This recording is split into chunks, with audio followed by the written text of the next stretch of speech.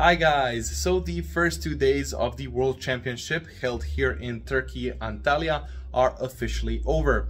And that means that the sub-junior, junior and youth classes are also over. And I competed in the junior class 80 plus kilo and with both of my arms. And I managed to win first place with both of them.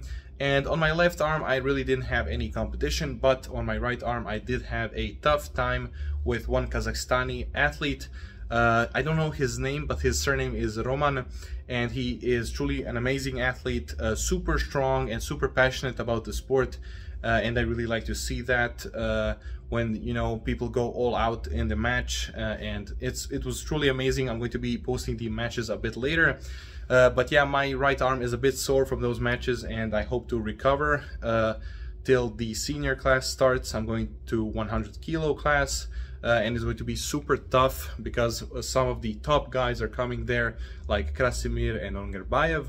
And we'll see how I will do there. And this is really going to be a test of my strength to put me on some kind of, you know, strength scale.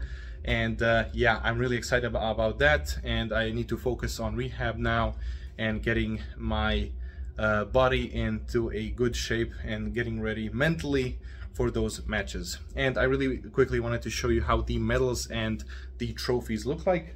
So this is how the medal looks like. I hope you can see it. It's really nice, super simple design, and I really do like it exactly because of that.